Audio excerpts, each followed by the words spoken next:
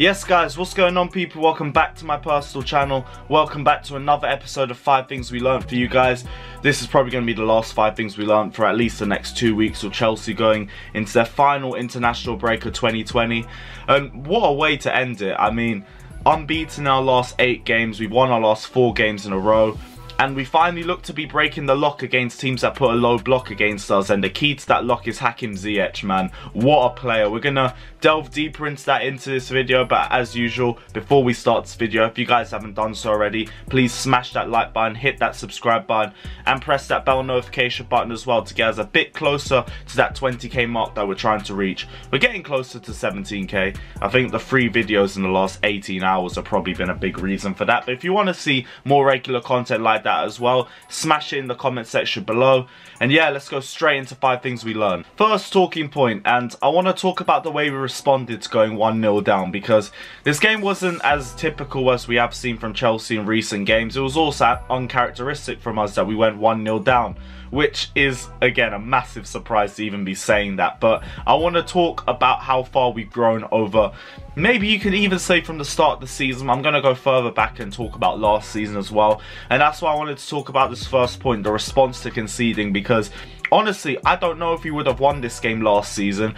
I don't even know if we would have won this game at the start of the season. We have been so bad when it comes to breaking teams down with a low block, or especially conceding early goals to teams in the lower half of the table who just come back to sit deep and defend. We've shown through many times last season, and even some periods throughout the start of this season, we struggle to break down a low block. We struggle to break down a team that comes to Chelsea only trying to get a point, or even trying to just go and get the 3 points, or if they end up getting an early goal, which shows the huge difference between Chelsea then to Chelsea now. Because I don't know if you man saw it in my watch along, but as soon as we went 1-0 down, I weren't even that worried. Usually when we concede goals, I'm raging or something like that, but at this point I was looking at it and I was like, okay, cool, 1-0 down, 10 minutes in, we've got the squad now, we've got the setup.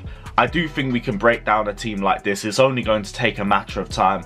And there was a bit of optimism about it. I was also interested to see how Chelsea would react to going 1-0 down, because we've seen Chelsea on the front foot for so long since this changed to 4-3-3. It was interesting to see how we would adapt to actually being on the back foot for once. And it didn't change a thing. All it meant was that it took a little bit longer for us to break them down, but we still broke them down eventually. We knew that a goal was going to come, and we knew as soon as we got that equaliser, the game was going to open up a little bit more for us, and that is exactly what happened. So, first talking point, we can now break down these low blocks. Second talking point, I want to talk about competition throughout this Chelsea squad, because competition is so fierce right now, and the standard is just continuing to be raised and raised. And you know what? The Chelsea players are living up to that standard as well. Right now, the whole squad looks to finally be connecting well, and I think we've got good options in nearly every area of the pitch right now. The only area where I'm still a little bit worried about in terms of our depth is left back, but we still look to be in for another left back as well as another DM. So God knows the shape that this team's going to be in the next year, but we are in a really good place right now. One player I want to zero in on is Tammy Abraham. A player that at the start of the season we always was thinking was going to be 3rd choice player this season, and now I'm looking at this lineup thinking, does Christian Pulisic even get back into this lineup when he comes back from injury anyway? Because granted, Christian Pulisic does need to get over this little injury prone trait that's starting to develop more and more into his game, but Tammy Abraham, every single time this guy gets an opportunity, he is taking it. And we thought we would be seeing the same Tammy Abraham from last season, who looked really out of it and past, well, I won't say past it, but he looked really overplayed towards the February-March period of the season. And we didn't know if we were going to get the same Tammy Abraham back from the start of the season, but he has been ridiculous this season. He's had 12 appearances so far this season, has had 9 goals and assists. That equals to a goal contribution every 59 minutes for him, which is absolutely ridiculous. His hold-up play has improved tenfold since he first joined us. I remember back in the first opening games when he was getting played regularly for us, he was struggling to deal with the physical battle of the Premier League. Now, his hold-up play is ridiculous. He's getting involved in link-up play with other players as well. He's creating an amazing partnership with Timo Werner as well. He's also creating chances and finding the right positions for himself. Inside the box, he is getting smarter and smarter, and you can see that perfectly for the first goal as well. The way he dropped deep just to find the extra 5 yards of space, just to give him the room to go for the shot. Tammy Abraham has been in amazing form, and now there's a massive selection headache for Frank Lampard after the next international break, because Pulisic should be back and Kai Havertz should be back as well. And now there are players that are playing well that might not be justified to sit on the bench for longer. Mateo Kovacic just came on and nearly scored twice. He was imperious today as well. Even, well, defensively, I think the back four speaks for itself. But even with the attack, we've already spoken about Tammy Abraham. I don't know how Pulisic gets back into this lineup right now with how good the front three have been performing in recent weeks. Point 3. And we are going to delve into the Moroccan magician himself, Hakim Ziyech. Seriously, Hakim Ziyech, every time I watched him on the ball, it was like a work of art. 6 chances created yesterday, which I think is the most by a Premier League player in a single match this season.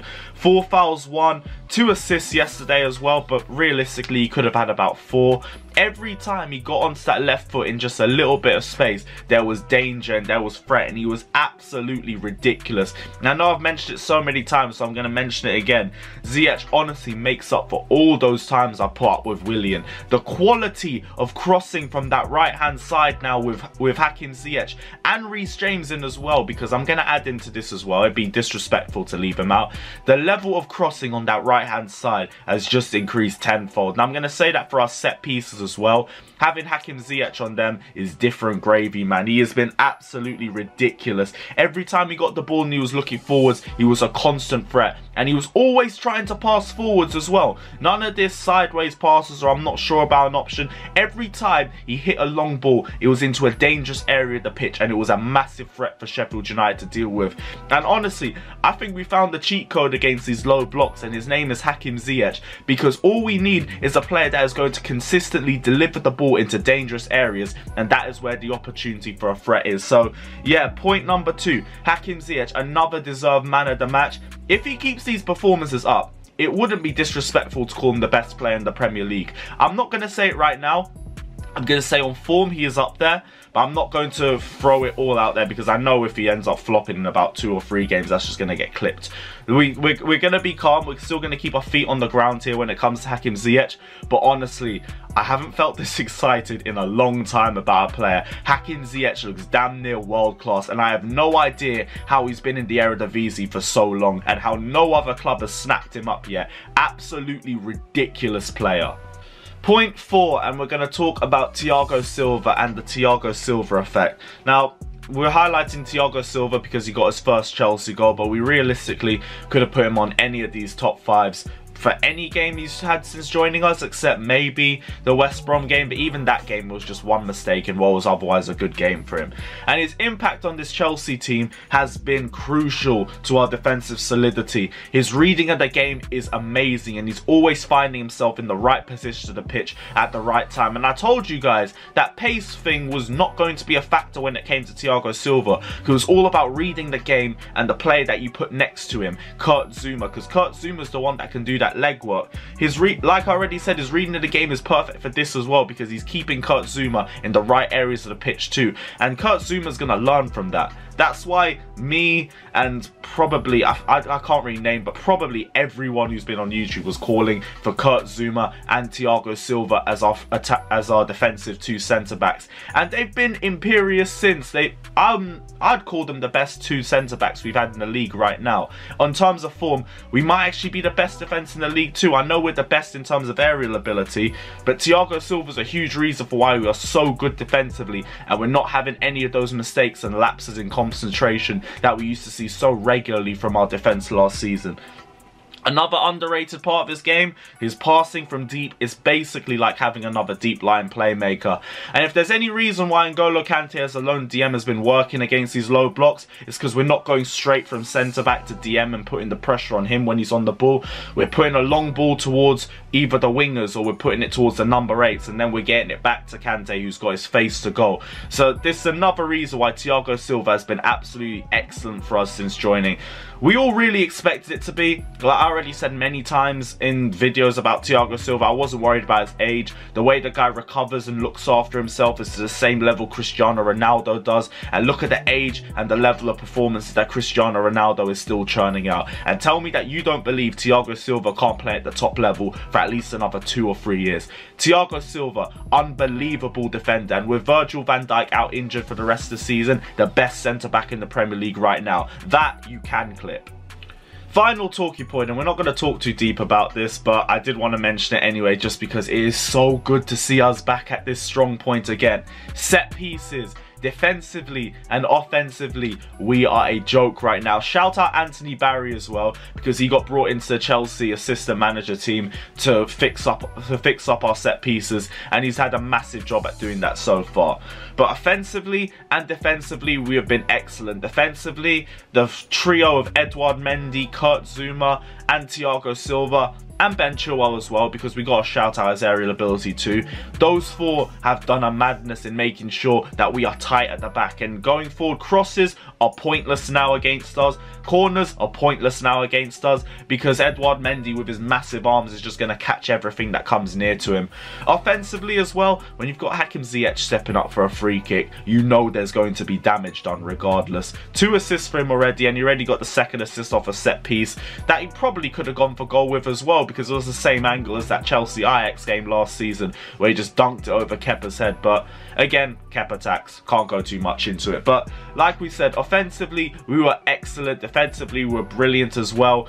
And our set pieces are so good now. It's now a massive strength of our game, where if you turn back a year ago, it was a massive weakness in our game. Whenever there was a corner or there was a cross, it'd be, oh crap, someone's going to be on Kepa, or who's going to make the mistake this time? Or if it was offensively, it's a, oh great, Willian's going to hit the first man in the corner. Yes, I can't wait. Now, we ain't got to worry about that. We have so many more options.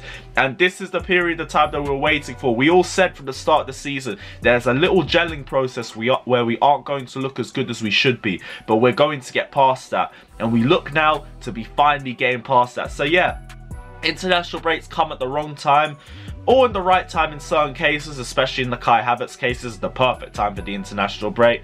But after this, we got another 6 months of just pure club football, and it's going to get tight. The Christmas period's going to be coming, and that with Champions League football means this is going to be the most cramped fixture list of all time. But guys, just strap up and enjoy the ride, because this season is going to be utterly ridiculous. Guys, this is the end of 5 things we learned. Let me know if you agree or disagree with any of my thoughts down in the comment section below.